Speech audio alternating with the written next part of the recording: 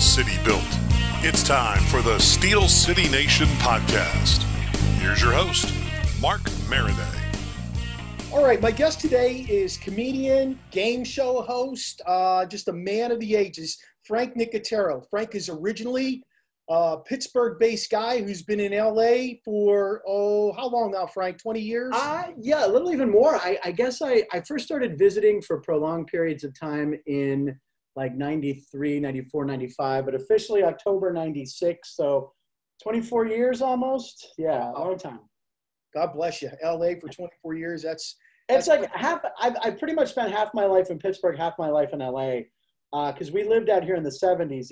My dad was a DJ, and he was out here trying to do some writing and acting and stuff. So the mid 70s, and then so it's been Pittsburgh till I was 5, LA 5 to 10, Pittsburgh 10 to 26, and now LA for the rest. It's literally half my life in each city, pretty much evenly. You get back to Pittsburgh very often? I do.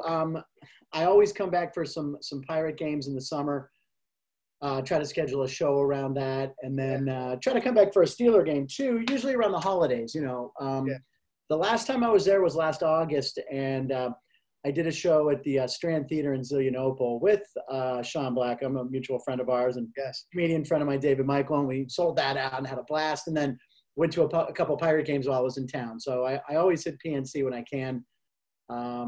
I mean, it's such a beautiful ballpark, and it is. We'll get to the Pirates, I'm sure. But yeah, so I try to get back, once or twice a year. Unfortunately, I haven't been back in 2019 or 2020, obviously, which sucks because I'd love to be back and see family and friends, and my mom's still there, but can't come back.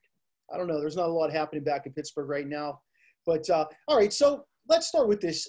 What sort of sports did you play growing up? Were you an athlete? Were you any good at baseball? Yeah, I was a good athlete. I was always I played Little League since I was 8, and then played up through high school. I actually played at North Allegheny for a year.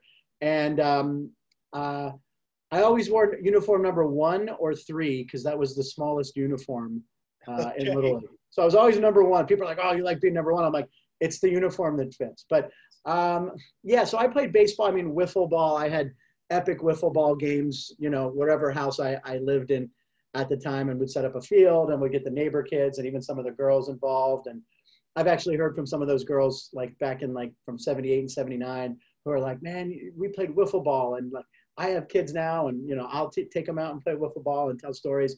So yeah, always baseball. Played football intramurally. I mean, 5'6", 5'7", not really going to play on the high school team. Didn't want to play on the high school team, but baseball, baseball's in my blood. I've been a huge baseball fan my whole life. Well, you guys had a great team over there in North Allegheny growing up. Let me see, Timmy Manoa. Tim Manoa, Ken Rock, all those guys. I mean, Manoa, I think in '83 was my sister's senior year. They went undefeated. I think they won state. They might even been like USA Today #1. But Manoa averaged like 15 yards a carry. It was silly. And North Allegheny at the time didn't have lights at the stadium, which is Newman Stadium. I don't know why Newman's. It's not Newman. What the hell is North Allegheny Stadium? Anyway, it's not Newman. But we would go Saturday afternoon games and see Manoa, and he would just, he'd have like 10 carries for 240 yards. It was insane. And then Ken Rock was just as good. Yeah. Not as good, but good. And then Manoa went to Penn State, and then he played for the Browns, which I hated seeing him play for the Browns. But I was a Pitt fan, so when he went to Penn State, I was a little upset. But as I've gotten older, I don't, the hatred for Penn State has dissipated. Like, I grew up a UCLA fan. It's like USC. I'm like, I admire their uniforms and their program. It's just, I think as you get older, the rivalries die a little bit. Like, I mean, I still hate I hate the Ravens. I always hate the Ravens. But the Browns I feel sorry for now. But when I grew up, like Brian Sipe and all those teams, like, I hated Cleveland. But now you kind of feel bad for them. But, they're supposedly on their way back. We'll see. Yeah, that's what they say every year. We'll find. Yeah, I knew last year wouldn't. I knew the sophomore jinx would hit. I knew there was too much pressure on him. First-year head coach. I knew the Browns would be a train wreck last year, as they were. So it's okay. We'll let them have another shot at it this year. I still think the Steelers will be a little bit more organized and successful. So, you've been in LA for, like we said, over 20-some years, on and off. What do you miss most about Pittsburgh, though? I know you say you get back there, but there's got to be something you miss a lot about Pittsburgh. I mean, really just the simplicity of getting around a city. And I know some of you think, oh, you got to deal with the parkway and the tunnels.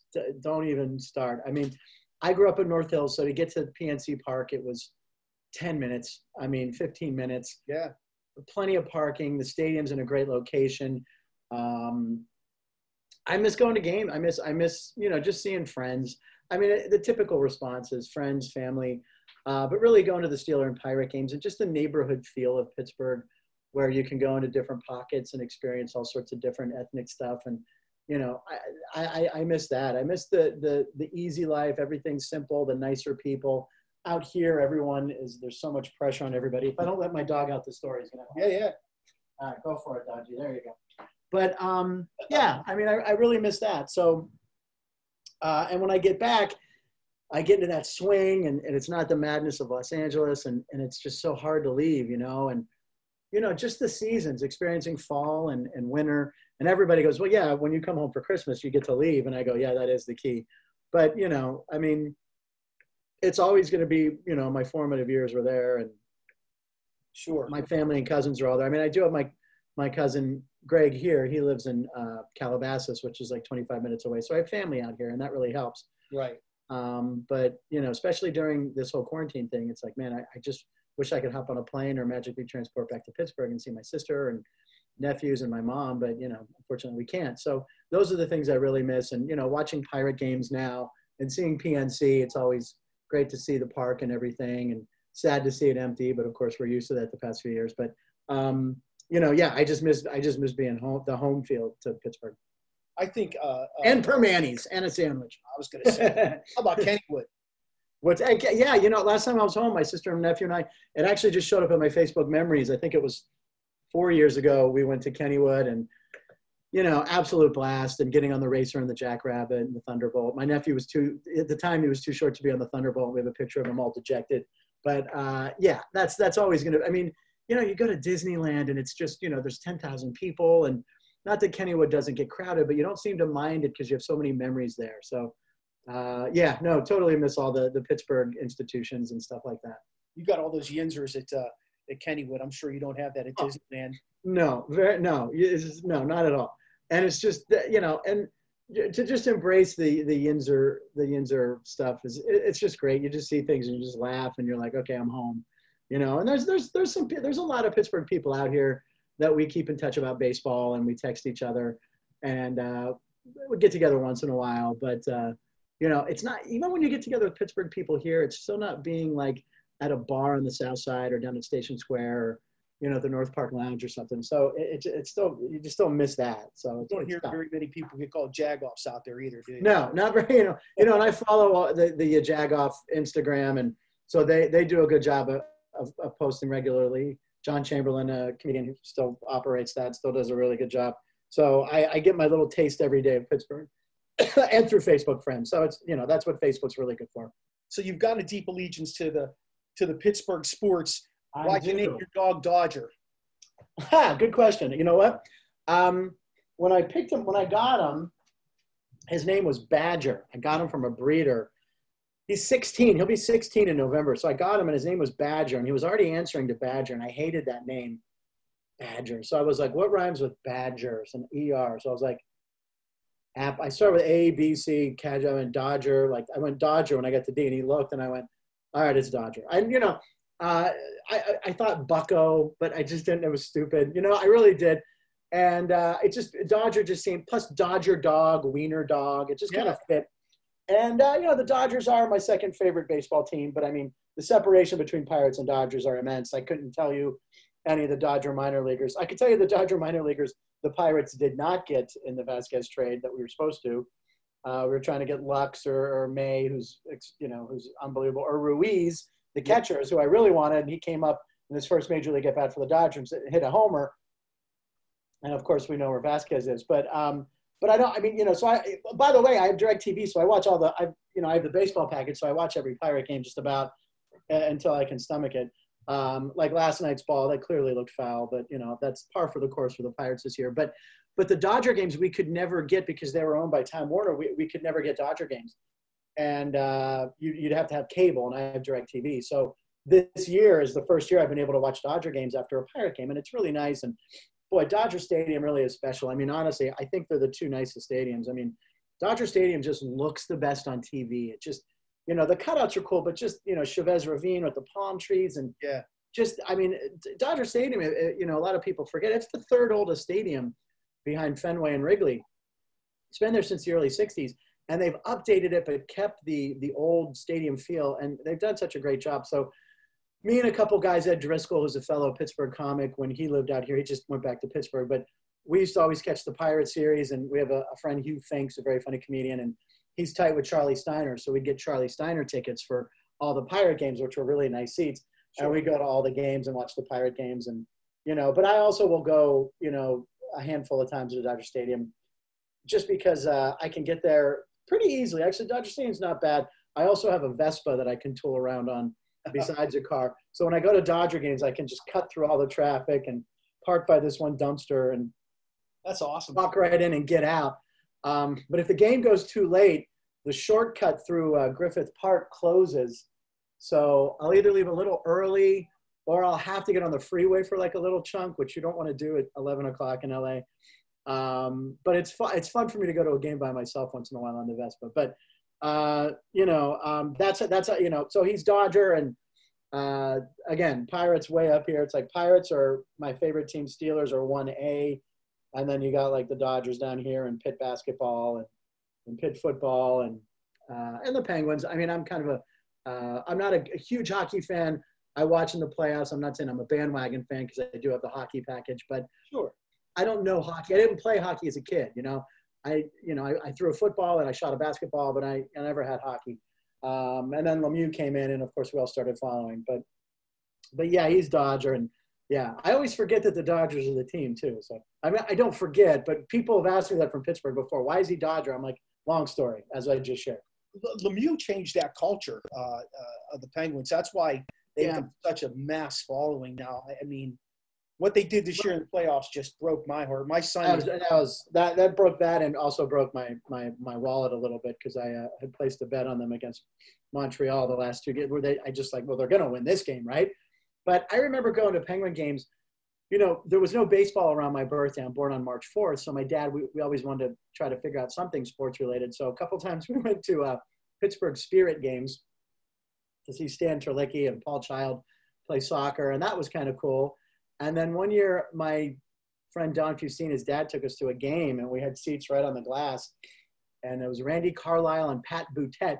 Nice. And I think Randy Carlyle had been grandfathered in where he didn't have to wear a helmet. And I just thought that was badass. So those were the teams I always remember were Randy Carlyle and Pat Boutette. So that's when I first started, you know, honestly, that was the first time I ever had been to a hockey game or maybe even watched hockey. And that was probably in the mid-'80s. And then Lemieux came in, and then, of course, you know, it was mid to late. I guess it was early 80s, and Lemieux came in.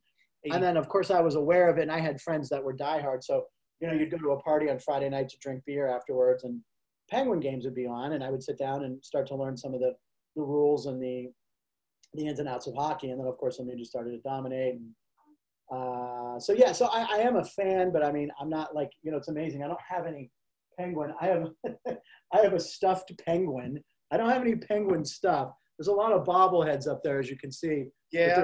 Just a stuffed penguin would be the closest I have to any Pens merchandise. And then I have this over here behind that TV.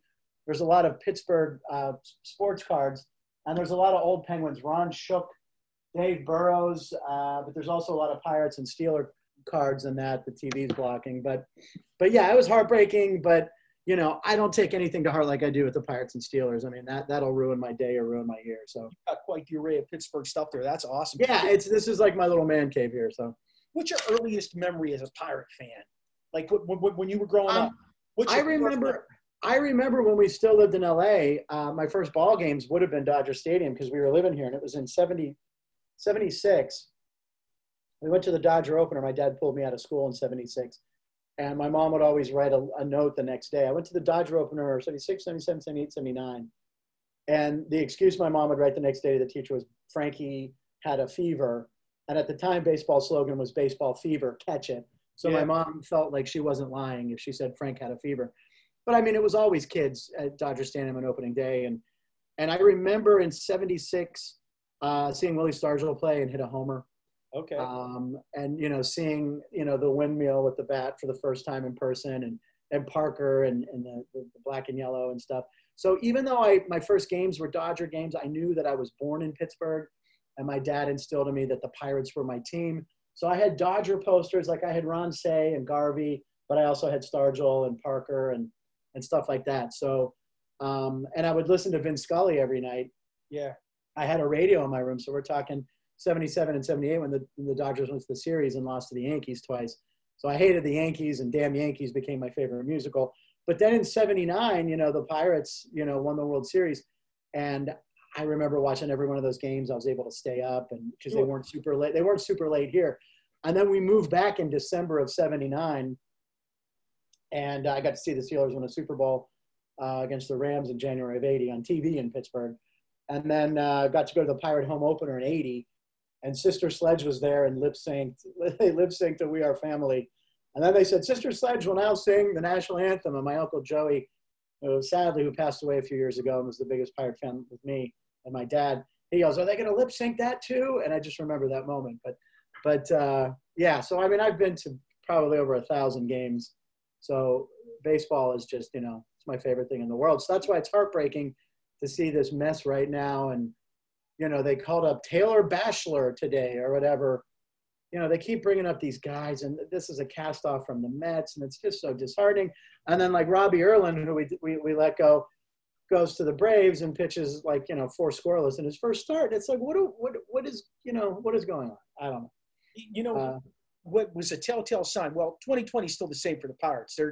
They're no different than what they were in 2019 or 2018, to be honest with you. But a telltale sign to me was the other day when they tried to sign that guy from the Independent League, and he's like, I think I'm going to go back to the Independent League. Yeah, they said there was a problem with the physical, but you wonder. Yeah, I know. I mean, yeah, because, now that he's been put on the radar by the Pirates to other major league teams to, be on the lookout for him with the Milwaukee Milkmen, maybe now some other team might go, holy shit, maybe the Pirates are onto something. Maybe we try to get him. If he signs with another team, then it's completely what you're saying, for sure. But, it's just – and Mike Foltynewicz, I don't think he's even signed. The Braves cast off. Why isn't he a Pirate? I mean, instead of bringing up this, Del Bozo, as I called him, Del Pozo. Oh, that guy was – that was just embarrassing. I mean, he couldn't throw it over the plate. He'd get behind hitters and get afraid to throw it. I mean, just to see this parade of pitchers come up from the minors. And literally, the guy they picked up today that the Mets had cut, who had an ERA of, in the 5s, they say, well, he's under contract control till 2025. And I go, here we go again. Because Erlin was a spring training free agent, so we wouldn't have had any control over him. So they let him go and picked up this Batchelor guy because he's under control for 4 or 5 more years, and he can throw in the mid-90s, and he's big and tall. But it's kind of, the same record, it's the same song, just played by a different band right now. I feel bad for Shelton, and he's probably seeing now what he's in. But that's not a major league team they're running out there. And then the guys we thought they were, Bell just looks awful. And Polanco, I mean, Greg Brown is the biggest homer for the Pirates next to me, maybe. And when Polanco struck out in the 10th last night, he just went, ugh. Like he verbally just went, oh God. I mean, he's hitting 0.73 or, I mean, that's just I don't know how you keep running the guy out there, but I know they're paying him $7 million, so they have to, but it's just embarrassing. It's that contract's in albatross too, because what do they have in 3 more years? I Something think like that. I mean, at least 2, I think. And then, Bell has just been another guy who looks lost at the plate. And, whoever he faced last night, I can't remember the reliever's name for the Indians. Bell struck out on 3 balls right down the middle of the plate. I mean, the last swing and a miss. I mean, these aren't like breaking balls or something coming in and folding them. These are balls straight down the middle of the plate. And again, Brown or somebody went right down the middle, and he's just missing. And then I don't know if you're familiar with DK Sports, but yep, I read that every day, and so I get to keep up. But they just showed how Bell's hands are different at the plate than last year when he was on the tear. And it's like, if this local reporter's seeing that, are the Pirates not seeing that and saying something? Or is Bell, he's always, they call him Tinker Bell, I guess is a little nick because he tinkers with his swings a lot. But it's just like, he just looks lost. And Brian Reynolds, who we all wanted to be our favorite Pirate this year, when he hit that solo shot the other day, that was his first home run. It was his first RBI. Yeah. 16 games into the season, and this is a guy hitting, high on the lineup. It's so disheartening. And then, we find a hidden gem in someone like, Phillip Evans, and then he goes out after colliding with Polanco. I mean, if Polanco's not hurt, he's hurting somebody else, huh? He's hurting somebody else, man. And he still is so gangly. I just don't know how they ever said he was a 5-tool player. The field, and that slide is almost comical from 2 years ago. I mean, it's just, the fundamentals haven't been taught in the minor leagues. And I have faith in Charrington. Look, he's not going to fix it in 1 year. But, I really think that Polanco, but you can't really trade Polanco because you're going to get zero for him.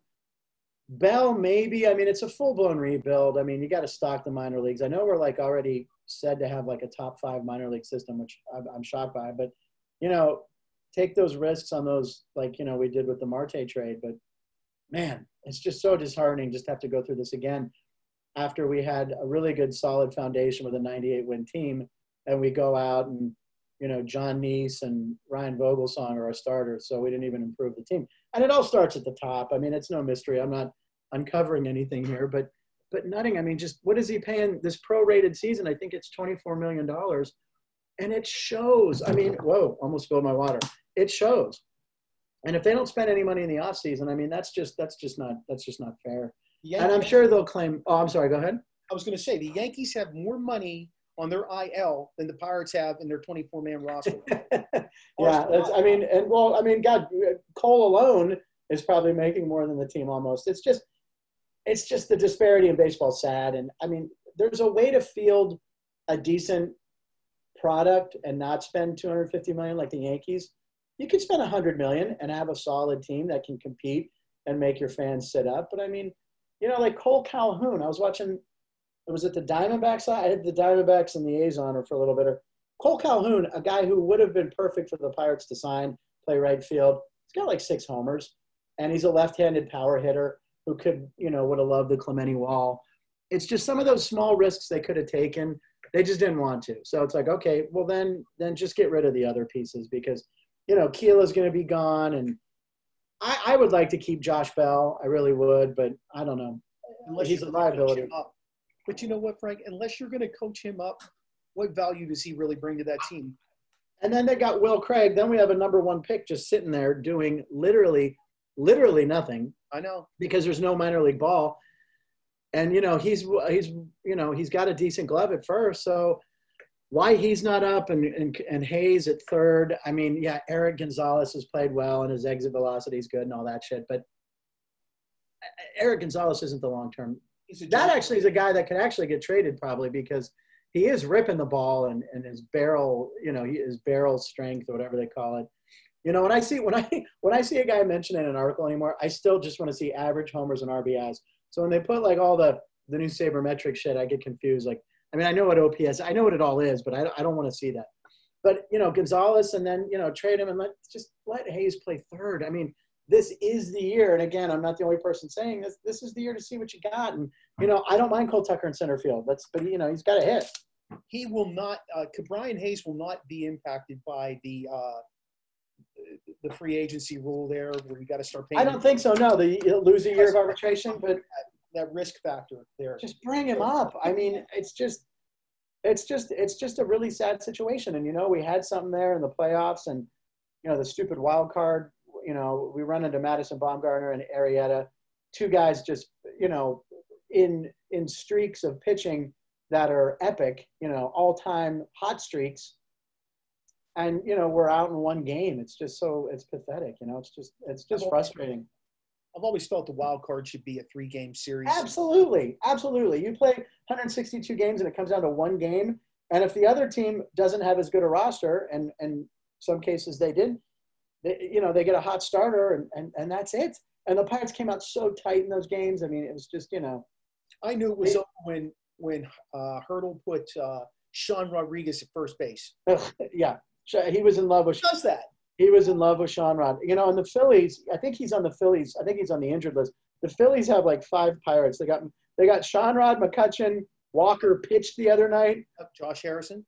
I mean, the Phillies, it's what are you doing? But McCutchen, I think McCutchen, I think he was still hitting under 200. He wasn't hitting real well, but I miss Kutch. I always like Kutch. I think we had to trade him, but We did get Brian Reynolds for him, but what's that turned into? Who knows? Yeah. But that could be a sophomore slump. But Reynolds just looked so good. And even in Florida this year, watching some of the spring training games, he looked like he was on it. I don't know if he's putting too much pressure on himself or what, but boy, he's looked really bad at the plate too. I think the Pirates, if I'm not mistaken, have won 7 games. That's including spring training and what they've won to this point.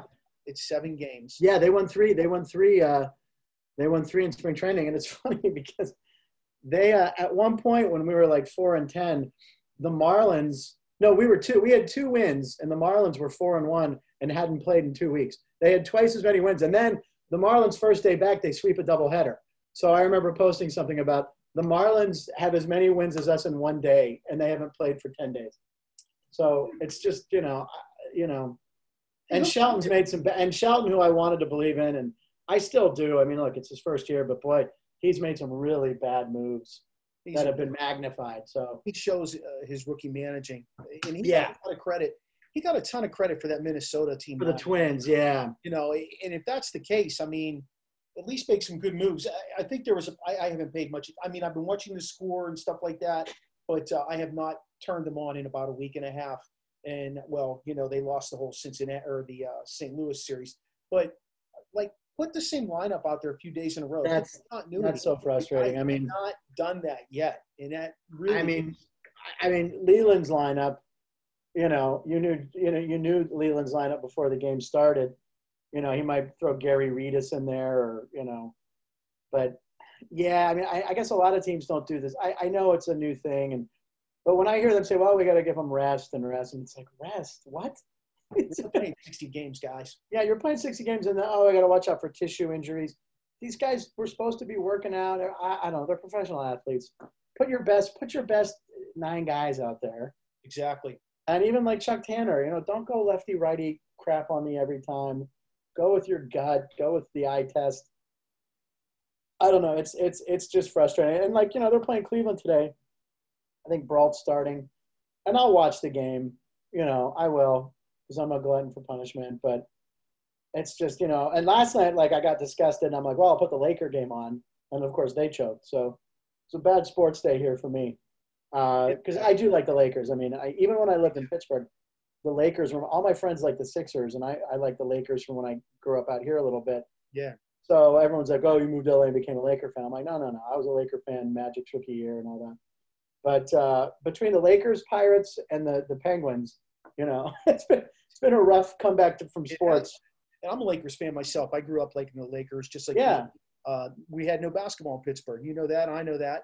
The closest thing we have is really good pit basketball teams for a while. I'm telling you, we had that, and we had the Fish That Saved Pittsburgh, which I have the DVD up there. But Demetrius Gore, Charles Smith, Jerome Lane, those teams were – pit basketball was so good back then with Paul Evans, and I guess those were actually the guys. Was it Roy Chipman brought in? But Charles Smith, Jerome Lane, Jason Matthews, Sean Miller. Who was the left-hander that could shoot? They had so many good guys, man. Then Bobby Martin. Oh my God, I loved pit basketball. That's what really got me really super excited about college basketball. Were those pit teams?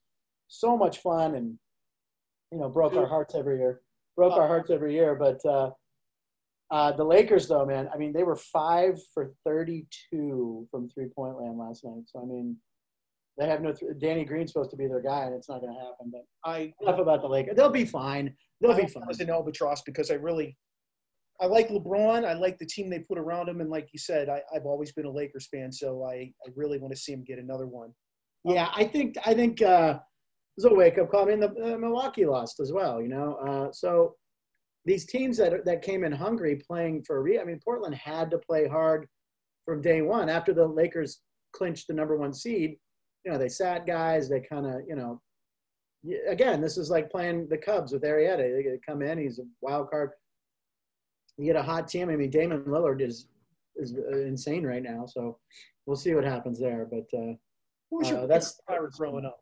What's that? Your favorite Pirate growing up? Who was it? I loved. Well, I mean, okay, when I was a kid, Willie Stargell. But when I started to be old enough and I was playing the game and everything, I loved Jason Thompson and Johnny Ray. Pena was up there. Rick Rhoden. My dad, my family, we owned a video store on McKnight Road in the early 80s, which was one of the first ones. So a lot of the Pirates came in. So Johnny Ray would come in, Jason Thompson, and when he would come in, I brought like all my Jason Thompson cards from when he was with the Tigers and signed a bunch for me. And so I remember when he hit 31 homers and had 100 RBIs one year. So that was like a big thing, big thrill. Was it 30 and 101 or 31 and 100? I don't remember. But I love Thompson. And I played second base in high school and Little League. So I like Johnny Ray a lot. And he was a switch hitter. And, you know, he had pop and such a solid hitter and should have won Rookie of the Year and got robbed by Steve Sachs. Yeah, those guys, I mean, boy, there were so many. And then from there, I mean, I liked, Marvell Wynn. I mean, I liked all those guys. I mean, all those teams that started to help us get good again. And then, well, you know what? My all-time favorite player for the Pirates was probably Vince Lake. I loved Vince Lake. So say that. Well, yeah, when I was super young, it was Jason Thompson and Johnny Ray, but you know, early 90s and stuff. I mean, Bonds and Bonilla, obviously, but Vince Lake, everyone loved Vince Lake. Lee Lacy was another guy I liked as a kid. And Mike Easler? You know what? I liked Easler, but he's the one person that turned me down for an autograph. Now, it might be my fault. Here is the situation. I'm at a Pirate game, and I got seats behind the plate all the time from Rick Rhoden, who came into the video stop, which was the name of our store. He'd leave tickets for me all the time. And I'd be like, well, you don't have to leave. He goes, look, I don't have anybody else out here. Every game, you want to come to every game, I will leave tickets for you. So me and my buddies from high school would go, and we'd sit behind the plate, and it was great. Actually, when I was in high school, it was Nagel. Nagel was after high school. I got to be friends with Denny, really. We're still good friends. But I remember I was behind the plate once, and Easler was on the DL. He was hurt. And back then, it was very strange. Mike Easler's on the DL hurt, but he's sitting in the stands with like his wife or whatever. I don't know. And he was eating a giant hamburger. I mean, I don't think you're allowed to, when you're on the DL, sit in the stands anymore. I think you can sit in the dugout. But this was like early 80s. It was a different time. So I saw him get up and run to the restroom at one point. I'm like, this is my chance to ask Easler for his autograph. And it was right behind the plate on the first level, field level. It was where the huge snack bar was. Big snack bars, Three Rivers.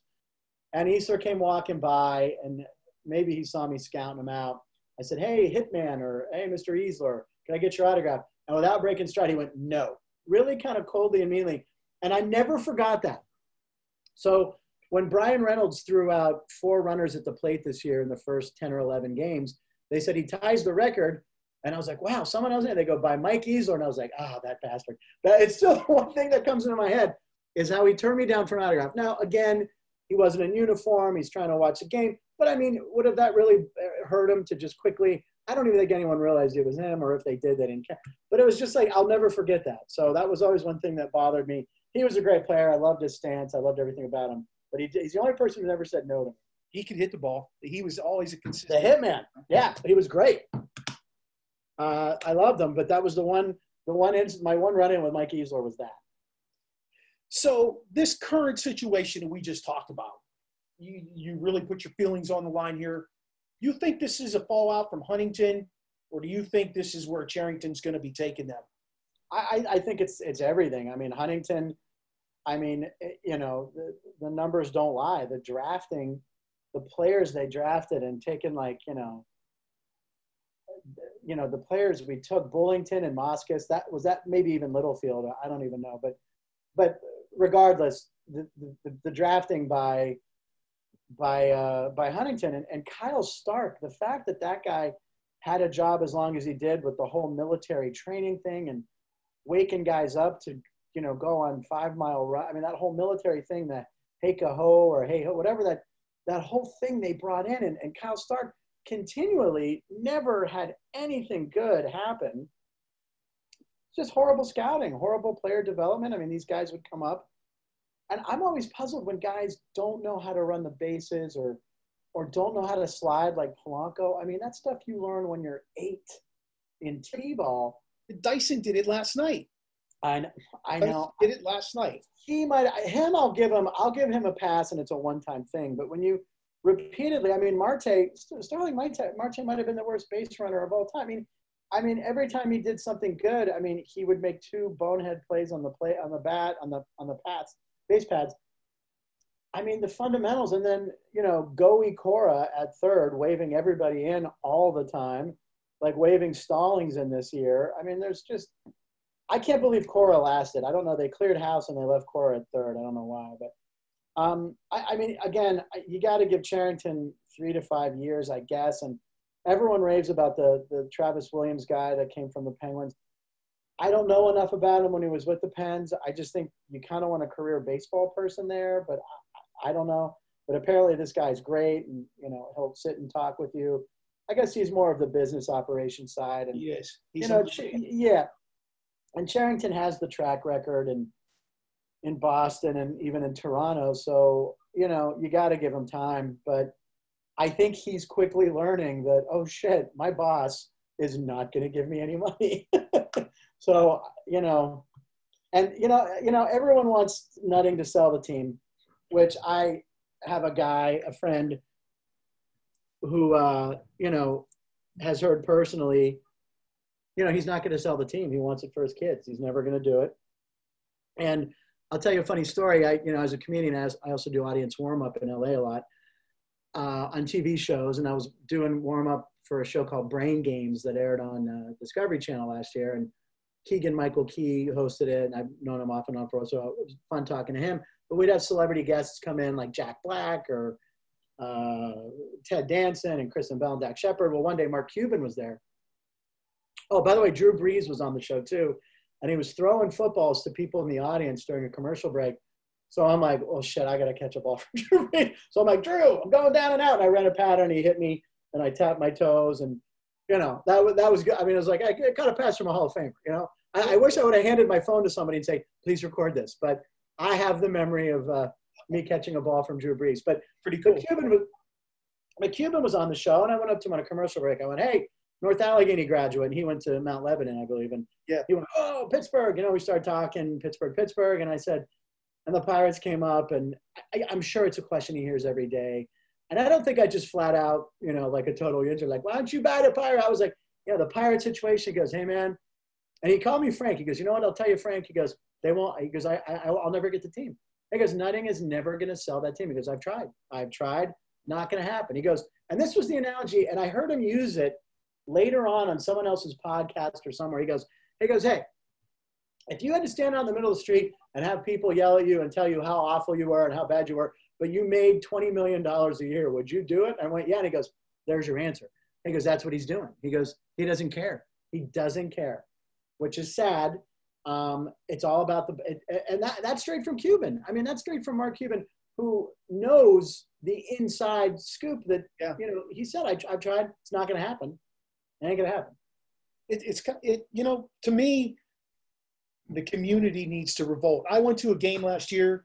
I got some free tickets from somebody who was able to hook me up. So I took my son. My son and I hit different baseball. He's 10. So we go to baseball stadiums and stuff. He collects these little bats, the whole 9 yards.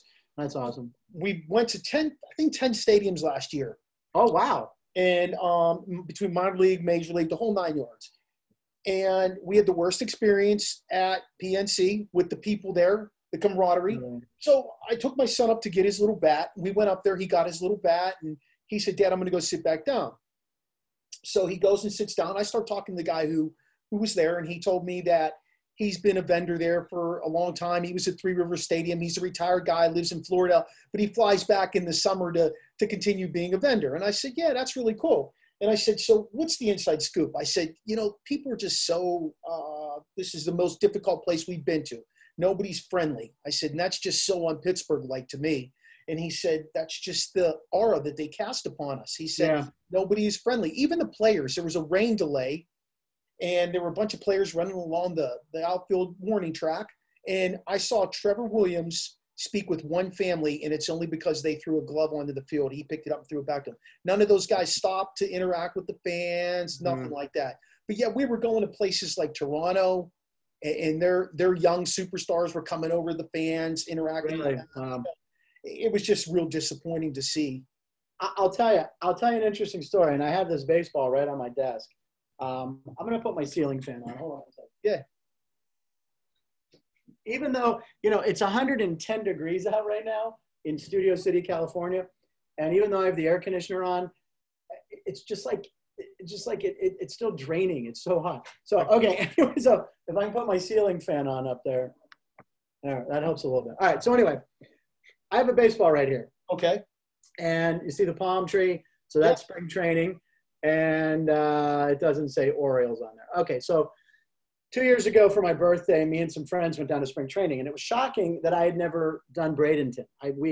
All of us were around the same age. We're like, why have we never done it? I'm like, all right, for my birthday, we're going. So we get down there. We're waiting for everybody the next day. And a friend of mine, Frank Nicotero in Pittsburgh, he got there a day early. And we were sitting in Bradenton, and the Pirates were off that day, or they were away somewhere. And we were looking at our phones. I almost said the newspaper, but no one's looking at the paper. So we're looking at our phones, and I go, oh, my God. I go, dude, the Orioles are playing today. The game starts in like an hour, and they play in Sarasota. Now, if you're not familiar with how it is, but Bradenton and Sarasota, when you go to see the Pirates in spring training, you fly into the Sarasota airport, Yeah. And then you take an Uber to Bradenton. It's like 20, 30 minutes maybe. Sure. So we finished eating, and we're like, we're going to an Orioles game. This will be cool. So we go to an Orioles game, and we go up to the window, and it was the first inning. The game had just started. And there were two women at the ticket window, and they're talking and talking. We're kind of standing there like, we just want to grab any two seats and get in. And the one woman didn't even see us behind her because they were talking about buying tickets for games upcoming. And we're going, oh my God, we just want to get in right now. Yeah. Woman turns and sees us, goes, oh, so sorry. Are you guys going to the game right now? We go, yeah. She goes, here. She goes, $2 seats, go. And we're like, oh my God, this is great. So she hands us $2 seats. We walk in, we're on the first base right field line. Have you been to spring training before? I have. It's great. I mean, you're never packed in there. And, so we have like a section to ourselves, and to the right of us, like I said, we're past first base bag in right field, and the whole section's empty there. And I say to my buddy, we're going to get a foul ball, and then like literally 2 batters later, a guy hits a ball and it's hit over our head and it rattles around the chairs, and I run over and pick it up. I'm like, oh my God, I got a baseball, right? And the usher comes over to check on you because they want to see if anyone's hurt, and, they give the thumbs up like they do at PNC. And I said, yeah, I'm fine. He goes, you guys are Orioles fans? We said, actually, not really. It's, we said we're Pirate fans. We're like, hey, we got you in, the World Series in 71 and 79, And the guy goes, well, I live in Bradenton. I'm actually a really big Pirate fan. And I went, I said, huh, that's interesting. Well, why are you ushering at the Orioles games and not the Pirate games? And he goes, the Pirates don't pay their ushers a dime to work the games. He goes, and the Orioles give us a little money. So it was an easy choice for me. And I turned to my buddy and I just went, is that not perfect? Is that just not amazing to hear that these guys who are retired and they're lifelong baseball fans? We sat and talked with this guy about Mike Flanagan and Scott McGregor. We talked about the World Series in 79. He was a Pirate fan. He liked the Orioles too, but he was a Pirate fan and lived in Bradenton, drives to Sarasota, again, 20-minute drive, to work at the Oriole games instead of the Pirate games, which he'd rather work, but he doesn't get paid. And he goes, yeah, I don't know of any other teams that really don't pay the ushers. And again, I didn't ask what this guy was getting paid for the Oriole game. What's he getting? $25, $50? I don't know. Yeah. But at least he was getting something and showing a little respect, or just like, hey, you're working, you're representing the team. And we've all done jobs, especially in, if I do a job where I'm getting paid well, you're always happier. A good crew is a happy crew. You're doing it. You're like, oh, I'm appreciated. And when you're underpaid or undervalued, you're not as, you're there's a little chip on your shoulder. I mean, that just to me was just so amazing to hear that the Pirates didn't pay and the Orioles did. And I never forgot that. And it's just ridiculous. Try being a teacher for a career. I know. You told me. I know. That's got to, yes. It's crazy. Yeah, I know. I teach. They just told us, you're not getting a raise. You're not getting a COLA this year. Okay. Jesus. I love my job. That's why I do it. But I love doing this too. So who knows? What do you teach? I actually teach physical education, okay, honors health, and first aid. Oh, wow. Okay. Yeah. So I love what I do. I don't have a problem getting up and going to work. In fact, I miss it a lot. Yeah. But, it's just, at what point should people in America understand that we serve a real purpose out there? It used to be the saying, those who can do, those who can't teach. And it's not really true. No, I A lot of agree. people figured that out in the spring when they had to work with their kids, where if they didn't in the spring, they're going to figure it out now, because if any time, maybe one tiny silver lining to this whole thing, exactly, is that they are underappreciated. You guys are. Anyway. Who's your favorite Pirate right now? That's funny.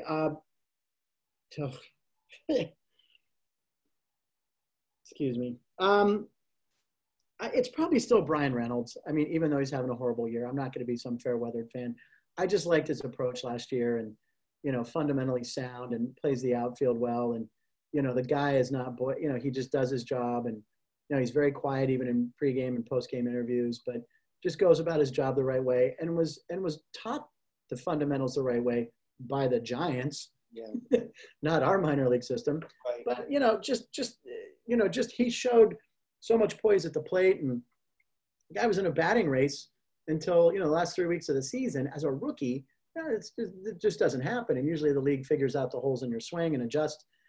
Maybe that's what they're doing this year. I just think he's trying too hard or pushing. But, I mean, he's looking so bad. Pitches he's swinging at this year, he didn't last year. So, I mean, Newman's hitting like 400 over his last 10 games or something after a slow start. And I played short and second like him. I want to like Cole Tucker a lot because he's so, he's such a great personality. And it's the personality they need. And and baseball needs those faces, and teams need those faces, like a Tatis, in San Diego, who I've been watching a lot of Padre games, who by far right now have the best uniforms I've ever seen. They're yellow and brown, and then at home they have the pinstripes with the white. Padres uniforms are so good right now. Yeah.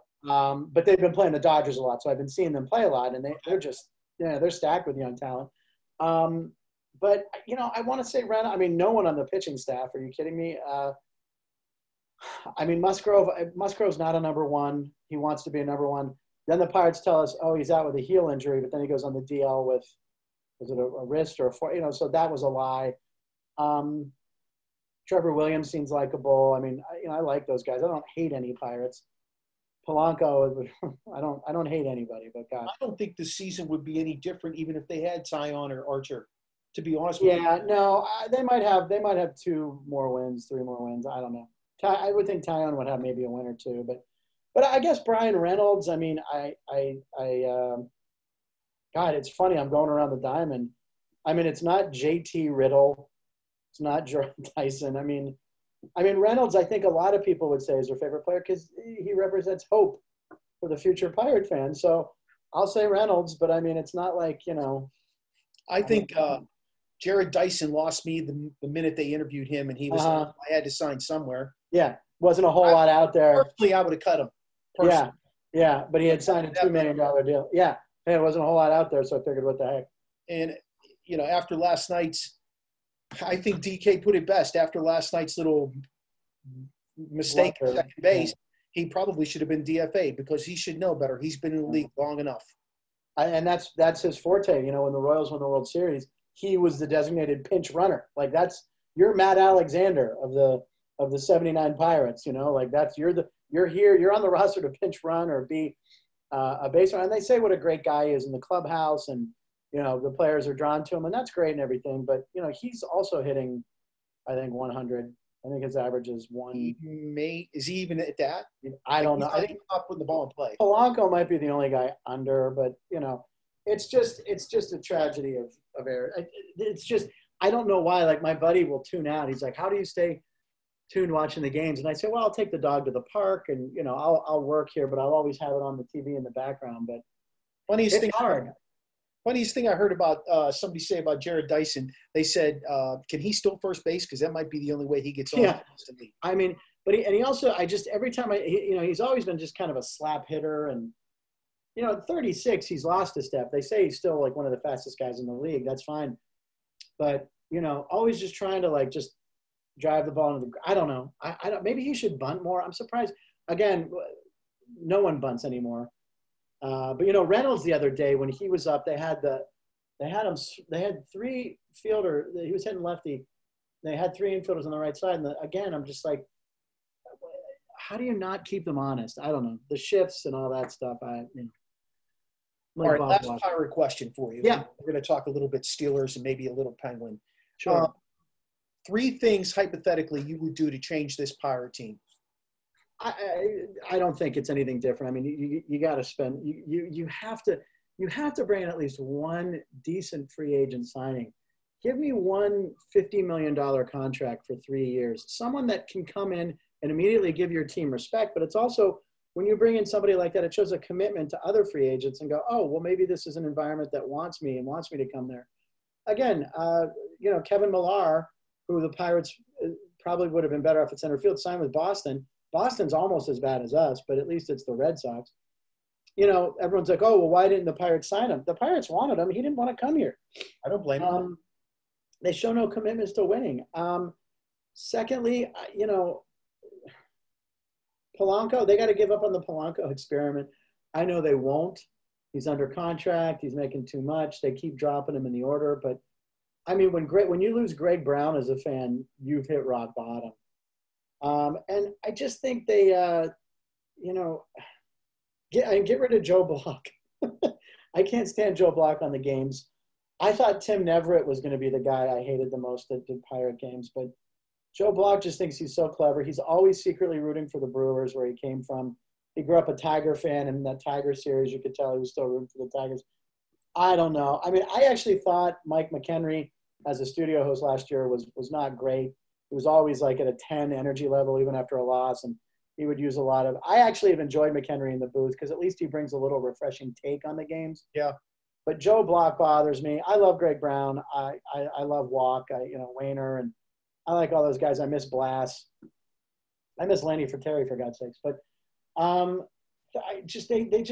thirdly, if I haven't given enough answers, they got to repair, the relationship with the fans, which is what I thought Travis Williams was going to do, and Charrington, and they're trying. But Charrington's a robot, man. He's not a personality. He's not, be the guy that's going to come out and say, come out to the ballpark. He's kind of a quiet guy and goes about his work, which is fine. Let him do his thing. But, next year will be really interesting because they got to do more to bring the fans back. There's got to be, more, not promotions, but there's something they got to do. I mean, there's such a hatred for that team in that town right now. Here's something to think about. Pittsburgh Pirate fans are going to have been away from the baseball park for well over a year by the time the season opens next year. Yeah. They are going to find something else to do. Yeah. And if they enjoy what they're doing aside from watching the Pirates, they're not going to go back to that ballpark. And it's a shame because, as we know, and we're all biased, but it is the most beautiful ballpark in the country. But, even when I came back the past few years, when I come home, me and my buddies, I'll get free tickets from somebody or we'll just buy a ticket. We never even sat in our seats. We would just kind of stay up at the tables and drink a lot of beer and eat food. And, there's 4 sections in front of us. We'd kind of go on the third baseline, and there was nobody there anyway. And then if the game got close in the 7th, the 8th or 9th, we'd go sit down, and they'd cut off beer sales, so why hang out at the top anymore? But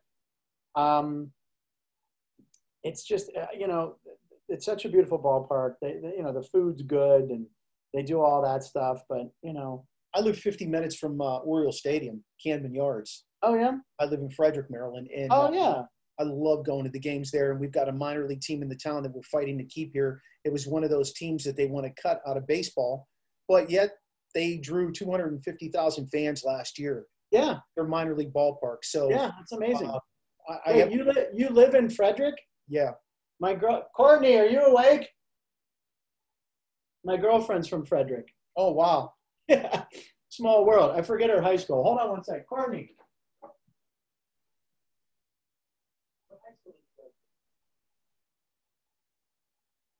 What? Hey, he's a comedian. What do you want? Tuscarora.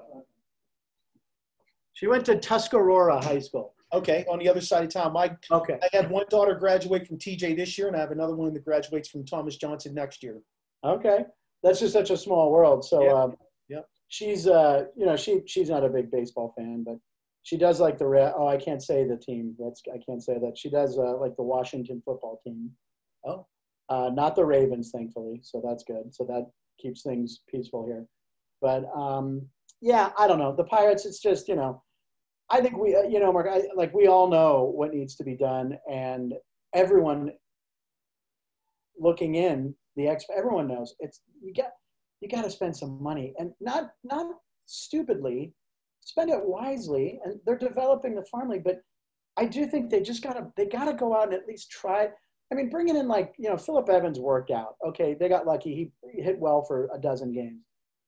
But when I see JT Riddle and guys like that in the lineup, it's just so. Who's the other guy catching? I can't even remember his name. Oh yeah, Jack Murphy, something Murphy. Yeah, John Ryan Murphy. He sounds like a serial killer. Up 200.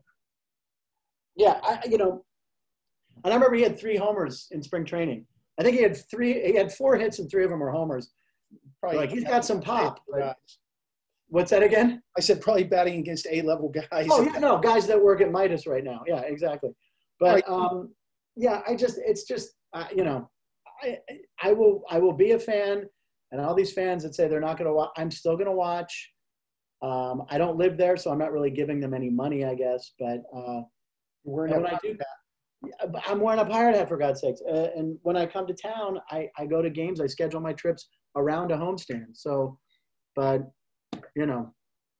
we'll see. Yeah. Well, I'm going to skip over the Penguins just because we talked some about them. Yeah, and I know how disappointing it had to have been, even though you weren't a big Penguin fan. Yeah. It's just so disappointing for the city up there. But I'm going to talk about the Steelers a little bit. Do you think this NFL season is going to fly in its entirety? I mean, college is already calling it off. And what's your expectations? I mean, Ben's back. And looks better than ever. Our expectations have to be that Ben's back and better than ever, because without him, they didn't do anything to shore up behind him. I mean, I do think Mason Rudolph is still a good quarterback. I mean, we saw him light up Pitt for 400 yards in the first half, if you watch Pitt football. And, he looked okay, and he played well, but they threw him into the fire. I mean, not everyone's a first-round draft pick that can come into the league and, perform at a high level like Mahomes or whatever. But, it's all on Ben. I mean, but boy, you forget their defense. I mean, I just saw a thing on ESPN. They have them pegged as the number 1 defense right now, and they really are. They're getting to it back, and you got Hayward in a contract year who's going to play his ass off. He always has. And you got Fitzpatrick back there, and you got Edmonds with another year. By the way, I just saw Artie Burns ripped his ACL with the Bears and is out for the year. Hargrave got hurt too. What's that again? Oh, Hargrave hurt his leg yesterday. Oh, did he really? Wow. And I saw Gerald McCoy. He ripped his quad with the Cowboys, and they cut him. And I thought that was illegal. But they had a clause, and the Cowboys had a clause that if he injures his quad, he can be cut, and he gets to keep the $3 million signing bonus. Because when I saw he was cut, I was like, no, you can't do that. But they had it built in. But anyway, it was only that easy to make $3 million, huh? I made 3. He could have faked it. Oh, my quad. But the Steelers. Again, every year I predict Super Bowl. Like every homer. But I really think they have a shot. It's all up to Ben, and Ben is lighter. And, he says he's in the best shape of his life, and his arm, they're saying he's snapping it, and you can hear the ball.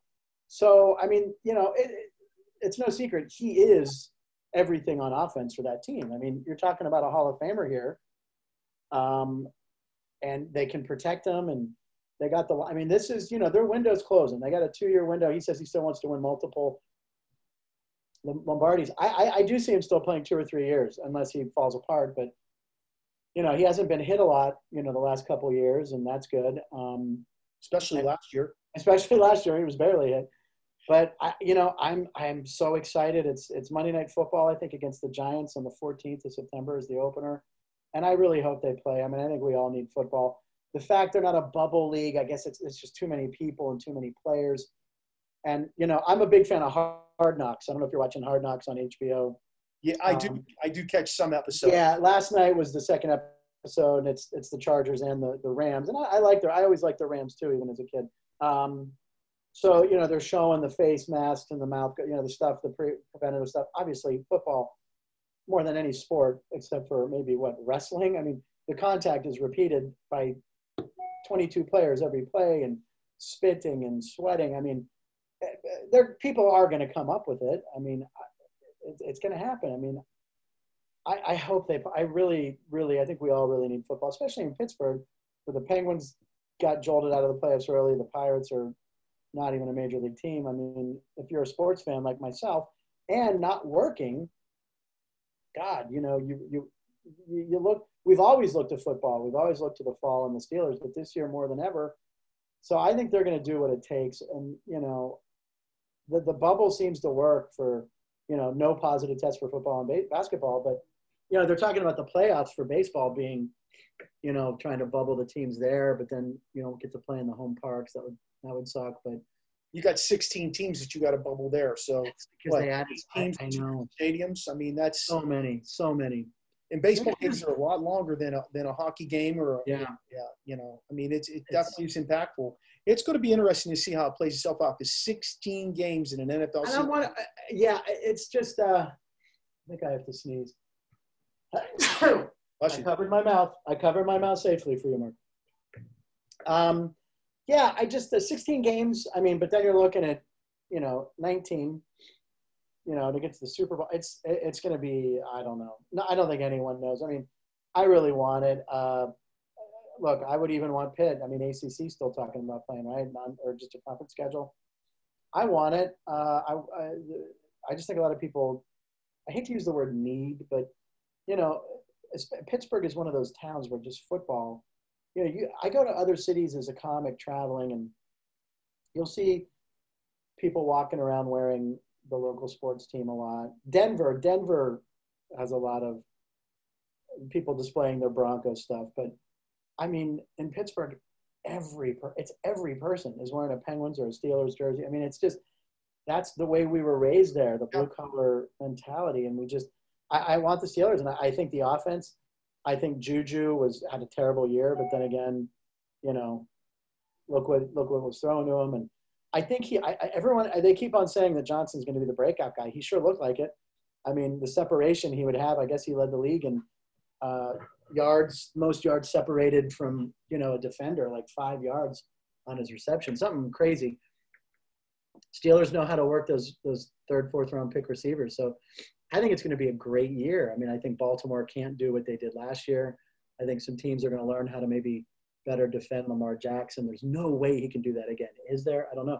But it's amazing. I think Cam Hayward said, I got a lot of sacks coming up against Heisman Trophy winners.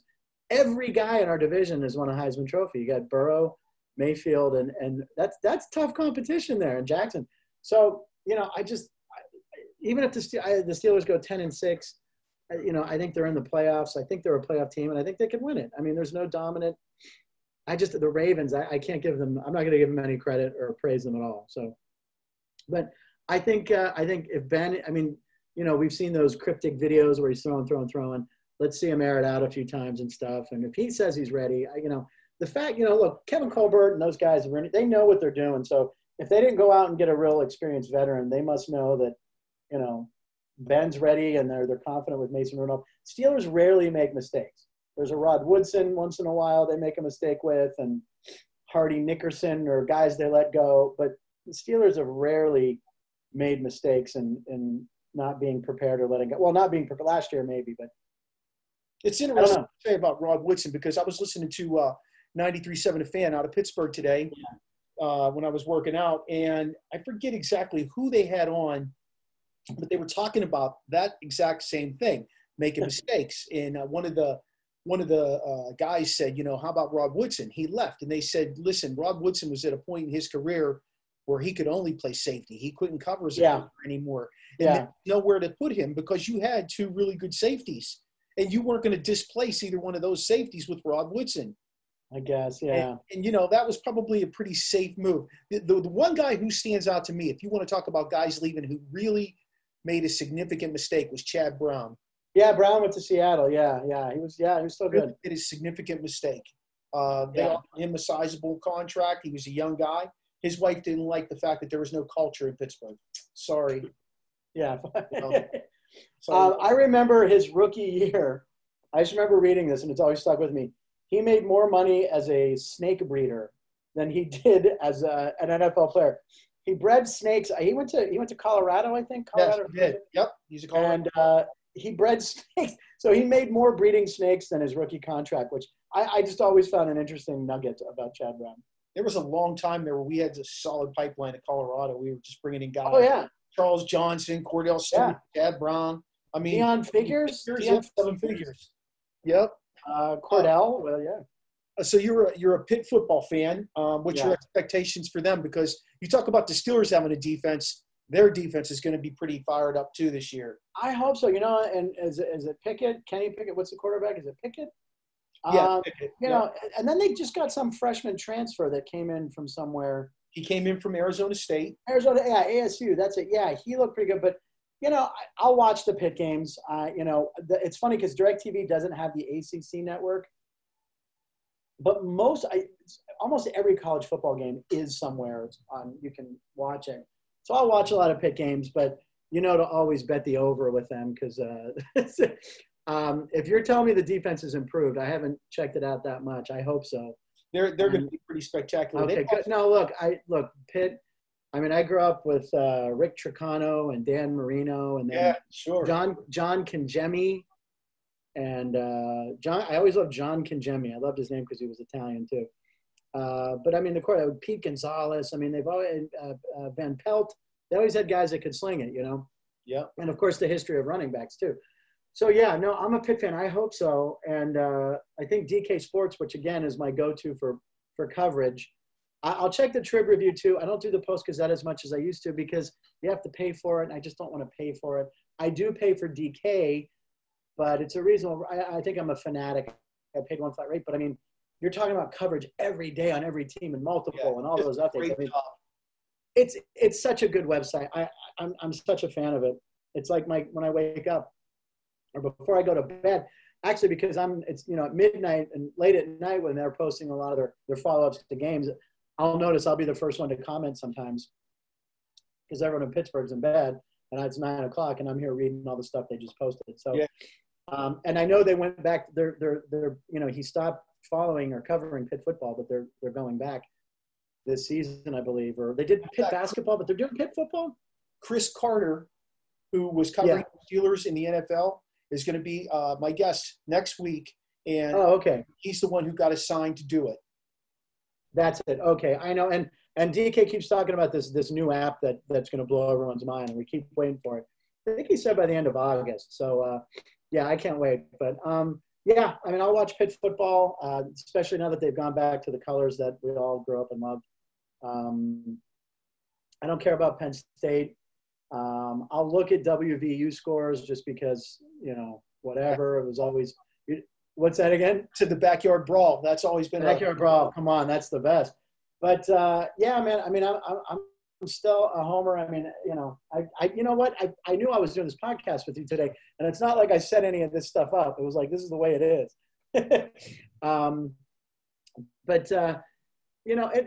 Look, as a comedian, and the last time I really worked full time was March. I was in Des Moines, Iowa at the Funny Bone, and then came back and I was doing audience warm up for America's Got Talent, and then we got shut down.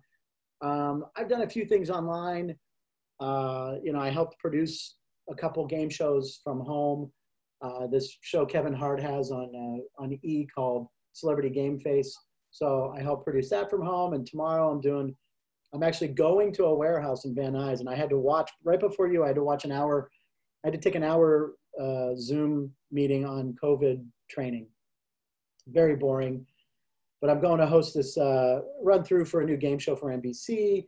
And then, I'm flying to Georgia in September I have a role on Creep Show, which George Romero created in Pittsburgh. So I'm excited. So, the work for me is few and far in between. The stand-up's gone and the audience warm-up's gone. So it's been a rough quarantine, but, sports kind of give me that ray of hope sometimes and something to look for, even the Pirates. So when we talked about doing the podcast a month ago and we both agreed, hey, let's wait till, right when the Pirates come, I'm ready. But, because I watched like PTI and all the shows and listened to podcasts. And when there was nothing to talk about, boy, it was tough to fill time for, yourself and other guys. And now that they're back, I mean, it just gives me something to look forward to, because there were some dark days where I'd get up at noon and just be like, I got nothing to do today. Take the dog to the park twice and then binge watch Ozark. So, I'm glad I got something that I can watch and gamble on a little bit. So yeah, sports are important, man. And, my wife said I might be the only guy in America that started a podcast when there were no sports. Oh, you just started one? I didn't know that's when you started. I did. You know what? You're probably one of the fewer, but I bet you there were others because people at least wanted to talk about what could be coming up, Well, the thing was, it was on my back. It was something I always wanted to do. But I was coaching. I was raising my kids. And my wife said, now you've got time where you can put all your stuff together. That I accumulated stuff for 2 years to put it together. She said, take advantage of the time. I know. And you did. So good for you. Yeah. And it's a good show. I listened to, Sean hooked me up with you and I listened and, I mean, it's just this is, I've planned my day around, I had my COVID Zoom from 11 to 12 and then you at 1. And then at 2:30, my girlfriend and I are going out to do a few things before. She's a physical trainer and a yoga instructor. So she has a class at 3 or 3:30 that she does in the living room, which has become the Zoom room. So we both have professions that are non-existent right now. So that also explains why I haven't had a haircut since March. Look at that. I look like Don Robinson or something. Yeah, you do. My hair sticking out, or Rod Scurry or something. Can you That's throw a Rod Scurry? Yes. They need a bullpen. What's that? I said, if you could throw about 90 miles an hour, Hey, I'll tell you what, and Don Robinson could probably still hit the shit out of the ball too, because he and Rick Rhoden were the two best hitting pitchers I ever saw. And Rick Rushall. The Pirates actually had 3 pitchers hit 230. That's unbelievable, they all had pop. I remember I saw Robinson in a doubleheader. Oh my God, it was a rain-delayed doubleheader in 80, 81. Pirates were just starting to get really old. And in game 1, he pitched and got the win, and then game 2, he hit a home run. I mean, it was those days were great. Stephen Brault, man, he can hit. Brault can hit and he can sing, which I'm tired of hearing about. Just concentrate on your pitching and sing and play guitar after you're done. But, he's pitching in 2 hours. And, he's been hot or cold. He'll pitch 3 scoreless on 30 pitches or he'll get shelled. So, I root for that guy. He's a likable guy. We need a lefty and I don't know. I'm just him, right? The Pirates always wanted him, and the Orioles drafted him, and then the Pirates traded. I forget what one of those guys that was doing decent for them in the outfield. They traded him away and got Brault, who was a single A guy. Was it Travis Snyder? We get Travis Snyder from Baltimore? It was Travis Snyder that we traded. Was it? I can't believe for some reason that was really good. That was a good pull right there. Excellent pull, actually.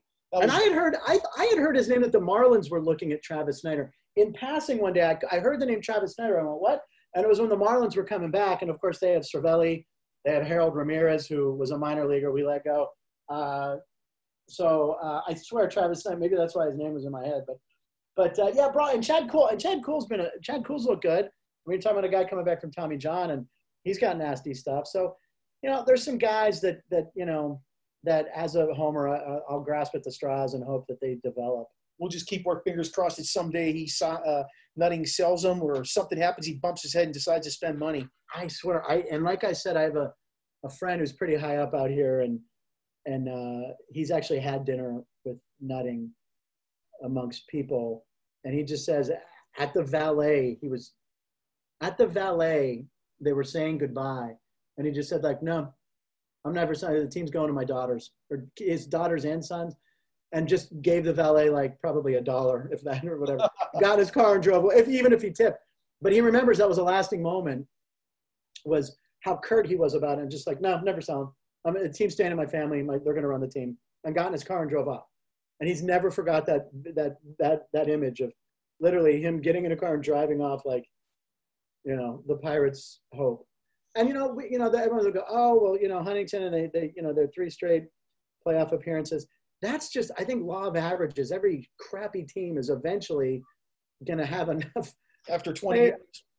I mean, of losing baseball. I mean, Seattle, I think, is the longest suffering team without a playoff appearance, I think. But they're not a baseball town. They don't have any world championships or history that's over 120 years old like us.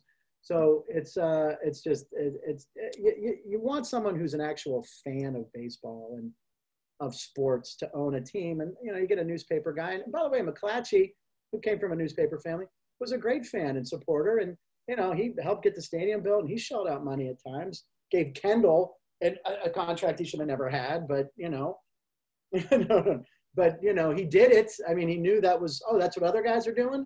Whereas Nutting just looks and goes, well, I'm going to play my own game here. Kendall was kind of the McCutcheon of, Kendall was, in some ways, he was the McCutcheon of what we just, you know, this era. Yeah, sure. So he got the value of having that player still in his clubhouse. And but, you know, Kendall, you know, he kind of lobbied to get the managing game here in Pittsburgh. When he left Pittsburgh, I don't think he had a lot of kind stuff to say. He wasn't known as the nicest guy, Kendall. He was kind of a salty guy. I've heard some stories. You know, he's from Huntington Beach, I think, or San Diego. He's from out here because his dad, Fred Kendall, was a catcher and played for the Padres. Yeah. So he grew up out here. I think Manhattan Beach, even, when I've gone to, and there's a comedy club down there I play. But he was never wild. You know, you don't see him in a lot of the Pirate reunion stuff. Not that there'd be any reason to reunite those teams, but all of a sudden he was like, well, you know, I'll manage the Pirates. And I was like, what? It's like, I think you left here on pretty shitty terms, and now with no manage experience, you want to come back?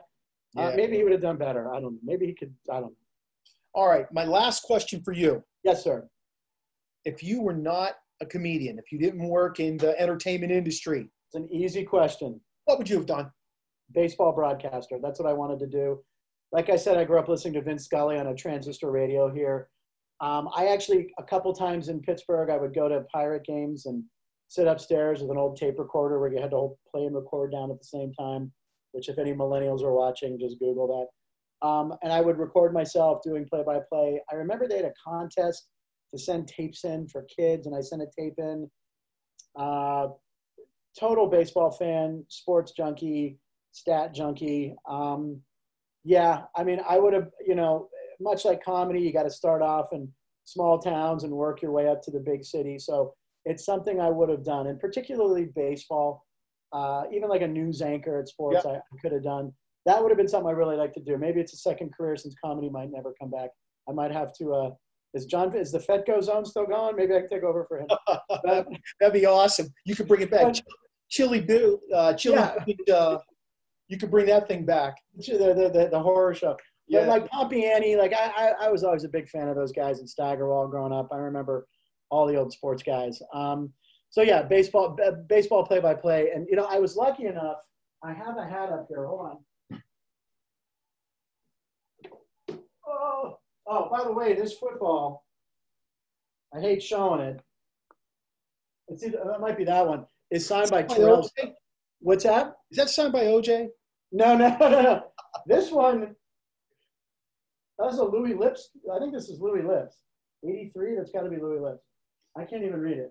83, that's Lips. That's Lips. I immediately go. The one up there was Terrell Suggs. But I hate Terrell Suggs. I mean, I don't, you know. He was a rookie. No, he was in college at Arizona State. And when I was doing the game show Street Smarts, we interviewed him when he was still in college. Even knowing he was a #1 prospect, I remember someone coming up going, hey, that's T-Sizzle. And I'm like, oh, that's true. I knew of him from Arizona State.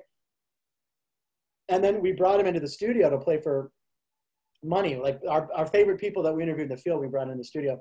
And he came in and I had him sign a football. And it was 2 weeks before the draft. Okay, great if he got drafted by Pittsburgh and then he got drafted by Baltimore. But I have this Cubs hat right here. It's very dusty. You can tell, look at the inch of dust on this. But one of the highlights of my baseball life right here, 7th inning stretch 2002. So when I was hosting the game show Street Smarts, it was owned by Tribune, who owned the Cubs. And late in the season, we were filming in Chicago, and I got to sing Take Me Out to the Ball Game during the 7th inning, which is usually like Bill Murray and, you know, these huge celebrities. The day before I was there, it was like Bernie Mac. And then I got to do it. It was late in the season. And I got to do it, so I got this hat. So part of the deal is you get to go over and do a half inning of sit in with the radio team. It was Joe Carter, I think. And so, you know, they were asking me questions about the show, and I was asking about Kevin Ory, who was a Pittsburgh ball player, and the Cubs had him. I'm like, where's Kevin Ory? They're like, oh, they knew I knew my stuff, you know. And they're like, all right, well, take over play-by-play here. We're going to let you, since that's your dream. There's 1 out and a man on first. Next pitch, 6-4-3 double play. And the end of your baseball career. So it was like this was my shot to do play-by-play. And one pitch, it was a 6-4-3 double play. And they're like, it's over, you know, whatever. It was just like so heartbreaking. But But yeah, that would be my answer there. It's baseball and sports and broadcasting for sure. Okay. So I do this one final segment on my show, and I love getting my guests involved in it. It's called Decade Definers. I want you to give me your Mount Rushmore of Pittsburgh sports. No. It can be anything. It could be Tim Manoa from when you were in high school. Your Mount Rushmore. All right. Well, I'm gonna start controversial. Like, I'm not gonna put Clemente on there, and I'm only saying that because I didn't see him play. So if you want the people that I saw play, I would put on my personal one, and I know Clemente would be on every Pittsburghers, and I think a lot would put him on there because they think they have to. I mean, Willie Stargell for me was my first baseball player, my first poster, my first card. I had the Sports Illustrated cover with him and Bradshaw. So I'd have to put Willie Stargell up there. God, Bonds is such a jerk. I mean, again, not being a huge hockey fan, but understanding and getting to see Lemieux score 4 goals in a game when I was in Pittsburgh one time. You got to go. I go Stargell, Lemieux, and football-wise, again, the best player I've seen, and again, I've seen his entire career, and I've always been a Roethlisberger fan, so I'll go Roethlisberger. And then, okay, so I got a Penguin, a Pirate, a Steeler, and since I said my other favorite sport was Pitt football, I'd maybe throw Marino up there because even when he was with the Dolphins, he was my favorite non-football player in history. My other non-favorite Steeler in history was Earl Campbell, who played because that guy was just, this guy played, he can't walk. He's like, he can't walk. He's in a wheelchair. When he was just at the College Football Hall. There was something, he was just at the national championship game. I think he was on stage. He can't walk because this guy played for only like 7 years, but ran harder than anyone I ever saw. And we all know the clips of him running into Donnie Shell. He was, even though I hated the Oilers, I remember watching him play at Texas, and that guy was the best. But so I guess I'm going with Stargell, Ben, Lemieux, and Marino. I did see Bradshaw play a lot of games. Maybe I could flip him with Marino. But I did see Marino play all his college years and all his pro years. So maybe I'll stick with those 4. That's a good Mount Rushmore, Pittsburgh. Really is. Hey, thanks so much for being on. Yeah, you're welcome. I'm glad we finally connected. It really was. Stay cool out there. Thank you. I'm going to try. I'm drinking 2 of these. You're supposed to drink half your weight in ounces of water. So I got another 1.5 of these. But no, I appreciate you having on me. I'm glad we got to finally make it work. And then, hey, maybe towards the end of the year, we do it again, huh? Absolutely. I have no problem with that. If you ever get into Frederick, please hit me up and exactly. Have a beverage. Exactly. There you go. We'll leave it at that. I appreciate it, buddy. Go Pirates, go Steelers. Thanks, Frank. Take care.